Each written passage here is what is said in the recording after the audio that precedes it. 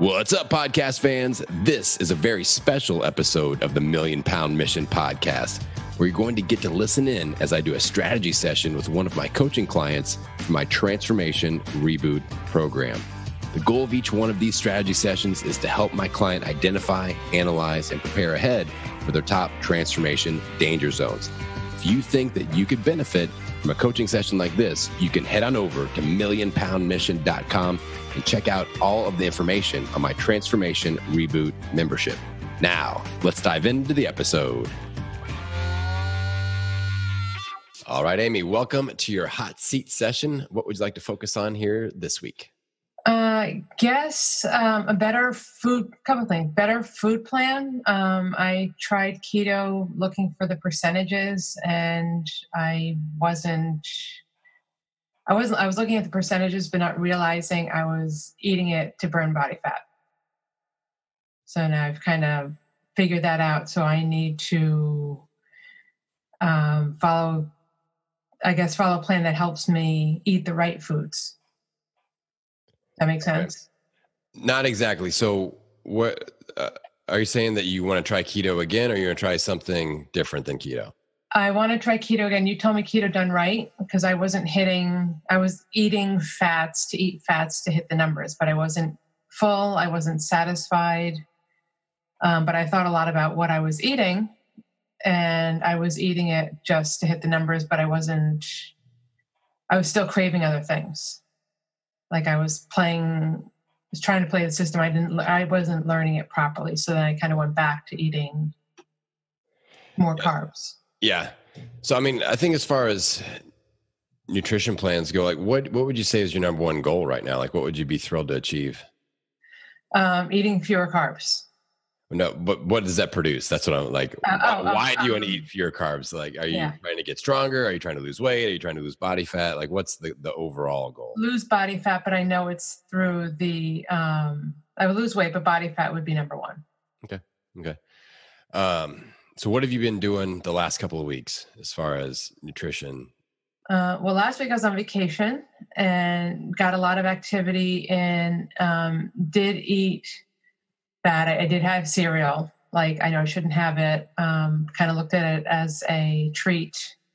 Got a lot of activity. And the week prior to that, I was on a business trip, had good protein foods, had the eggs, had the steak and the beef. I just had too much of it. I'm not good at, and I only gained 1.4 pounds last week. Yeah, that's fine. On vacation. So that was surprisingly nice. Yeah. So it's more, not necessarily the weight. I guess I've gained a couple pounds in the past month, but it's more the behavior. Yeah. Because I can always work to out exercise the food, which is bad. It doesn't always work, but that's kind of like a crutch I would use, and I don't want to do that anymore. Yeah. Okay. So that helps a lot. And like, I just did a workshop at the gym where I talked about different nutrition styles and just the amount of mental involvement and the amount of thinking and planning involved. And like, you come from a background of Weight Watchers, which is one of the lower levels of that mental intensity, where keto is like master's degree college, like it's because there's a lot of planning, a lot of, you have to weigh, you have to understand, why you're hitting certain things. I think we just made that jump a little bit too quickly, where it might be beneficial just to, like you said, focusing on eating good, clean foods, whole foods, and just transitioning to learning about tracking calories and understanding macros and things like that, and kind of stair-stepping things, using a couple of our cycles to bridge that gap. And then if it makes sense, we jump back into keto, and we've got that bridge built. So how's that sounding so far as just a general game plan? It sounds great. And I realized how different when I stopped really being focused on keto, because I was doing it for the wrong reasons. I was looking at percentages, not realizing, okay, the reason you're doing this is because you're burning body fat. Yeah. Not because Adam said you need to hit 75%. Right. And I'm serious. I'm a numbers person like you. Like, let me follow your lead. Let me do what you're telling me, and I'll take care of things. Yeah. So I'd love to see you just work through my clean eating plan for the next cycle. And it's going to be very similar to the first phase. of keto done right. I mean, we could use that too. Just that first phase of like the sugar detox phase, the first 14 days of keto done right. We could use that, which is more whole food focused, or we could take a step back and do my clean eating plan, which would allow for things like quinoa and, like wild rice and things like that. So it depends on, where you, at what level of intensity you want to take it. But again, we are not even thinking about ketosis. That is not even a goal at this point. It's more about clean eating, understanding your choices, primarily focused on whole foods, getting adequate protein, things like that. So how is that sounding as far as, there any confusion around that, or is that saying like the right next step for you?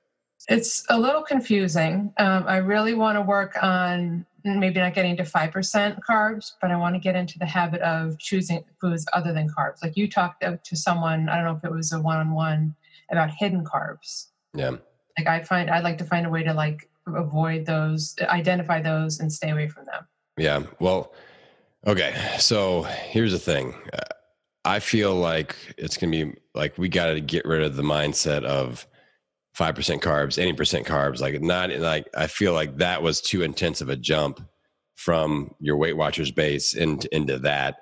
And the proof of that is we haven't had a plan the last several weeks. It's just kind of, we've been kind of floating in the abyss and just being confused. So by doing either the first phase of keto done right, where we're not stressing out about macros, or the clean eating plan where we don't even think about macros for a 28-day cycle, like I think that like we won't think about lower than 5% carbs. Like we're not even worried about that at all. It's just day one plan, day two plan, making good choices within that. I think, if your overall goal is losing body fat, losing weight, it'll happen. But I feel like that's just the next bridge. Like I feel like we just jumped on the staircase a couple of steps and then fell backwards a little bit with the full on attempt to keto. Some people can do that. Sometimes it's just like we just gotta bridge that gap. It's your experience with food choices is always different individually. So like I think trying to focus on getting less than 5% carbs and all that at this point wouldn't be a great idea. But just focusing on the actual good choices, understanding like, okay, and we can still track your stuff, but we're not going to manipulate your diet based off of what MyFitnessPal says. If so, like the clean eating plan, the first phase of keto done right, we're just eating till you're satiated. We have the meals and snacks, good to go. And we're eating those things, but then we have the data in the MyFitnessPal. You can see like, okay, an avocado gave me 20 grams of carbs, or an RX bar had, 25 grams of carbs, or I ate a banana and that was 15 grams of carbs. So you'll start to understand to where when we do bump into keto or doing that, you say, okay, I need to cut out bananas because that's too heavy of a carb source. It's not worth the carbs. Or if you had like cauliflower crust pizza or something, like you'll just start understanding like this equals that macro. And that way you're better prepared down the road of, okay, a quarter cup of almonds, that's going to, give me 6 grams of protein, 18 grams of fat, and 4 grams of carbs. And you'll understand that choice going into keto. So I feel like just educating you on those, we're not going to stress out or manipulate our diet based on those things, but you'll start to understand that certain foods mean certain things. Or if you're like, well, I'm always really low on fat, I'm eating, you can eat salmon and grass-fed beef and things like that. And you start to see the macros like, okay, that's got a lot of fat, or macadamia nuts. That's where we're going to get our fat from when we bounce back into keto. So just kind of testing different things, different food sources, learning about it, and low pressure. I think we'll still lose weight. But I feel like there's still too much confusion around the macros to jump right back into that, especially coming off vacation or where we haven't had a real set plan. I think we could use kind of a re-ramp up for 28 days and then bounce back in. So does that sound doable to you? Sure. So we're going to stick with clean eating this month? I would, yeah. Where would I find it on the site? I'll just email you all the links. Okay, yeah, that way you've got that, and it's good to go. It's in there, but I need to put the clean eating plan front and center a little bit on the course a little bit better. So I'll work on doing that too. But yeah, I'll just send you the level 1 plan, it's got the recipe book. It's got, some done for you meal prep stuff. So that I feel like that, and I don't want you to view this as like a demotion or anything like that. Like that's not, we always talk about the right tool for the right job. And that's every single month that we reset with our game plan is like, all right, what's the right tool for the right job this month? And that's the important decision that we have to make. And like I said, I feel like if we jump back into a point where you've had some confusion about in the past, I don't think I feel like we could that would potentially waste a cycle of just being confused for 28 days instead of kind of baby stepping it a little bit, still getting momentum, still losing weight and body fat, and then being a lot better prepared going into that next cycle. So I feel like, as a coach, I feel like this is the right play to draw up and encourage you to do. So, I don't want you to feel like this is a setback. I feel like it's just, the right adjustment. So no, we just have to, I'm here, I'm doing it forever, so it's not the next 30 days and I'm done. Yeah. We've got, my job as a coach, I want to guide you towards good decisions every 28 days. And I feel like, and I tell people, I'll always tell you what you need to hear, which isn't always what you want to hear. You probably want to be like, yeah, let's go keto and it's all good. And let's talk macros and things like that. But I just feel like there's been enough confusion around the macros that it's going to be worth your time just to kind of baby step this and slow down the pace a little bit. And I feel like that's, and we'll get good results with this cycle regardless. So okay. I think we'll be good. Now, what about your workouts? What's for the next 28-day cycle? What are you thinking with your workout routine? I saw you're training the abs 2.0 and I still like the Accelerate 28. Those are the two that I will alternate. I said I'm going to do 5 days a week on each of those. Cool. And then I will do the treadmill. My left knee isn't wonderful. So I'm going to go like fast pace, like 3.5 miles rather than a 4.5, 5 mile, kind of thing. So I want to keep the habit. Yeah. The worry is that I step back and then I don't want to do it again. Yep. So I'll do that 5 days a week. Yeah. And listen to your body. Anytime knees, ankles, hips start acting up, I'm like, all right, running, walking, joint pounding stuff, we just have to be real mindful of. And I have the hand weights that I'll use during the videos and stuff. Yeah, exactly. Perfect. So that's what I got. That sounds excellent. But just be mindful of your body. And you said you're going to do 5 days a week of that? Yeah. Okay, good. Yeah. Sunday. I mean, if I do Sunday, I'll do Sunday, but generally that is my rest day. Yeah. It won't be today, but because I'll get back. But yeah, that's generally Sunday's my rest day, my meal prep day. Yeah. Good. I like that. Make sure you have at least one good solid rest day in there.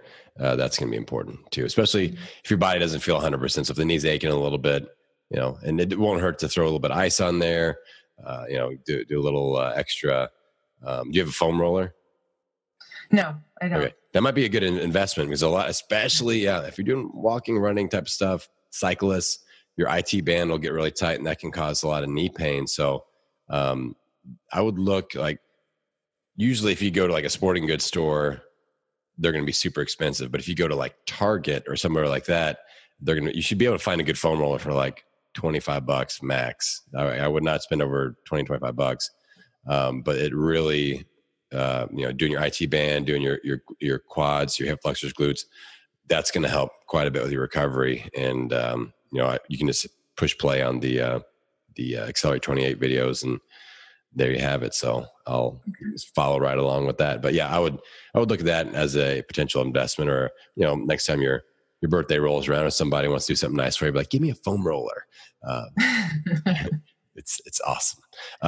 Cool. Well, I think we've got a good game plan. I love how coachable you are. We got, you were able to do business trip and vacation. We gained minimal weight. And like I said, you're super coachable and I always appreciate that. And we'll take this next 28 days and we'll ramp things up and just continue to accelerate the results, and got your back every step of the way. All right. Excellent. All right. Thank you so much for listening to this episode. If you're someone that has been sucked into that black hole of weight loss doom, where you lose that weight, you gain it back over and over and over again, I would love to help you out by providing you with some coaching, a rock solid monthly game plan, and I'm going to plug you into an amazing transformation tribe of like-minded people. Head on over to millionpoundmission.com and get all of the information on my Transformation ReBoot membership. See you on the next episode.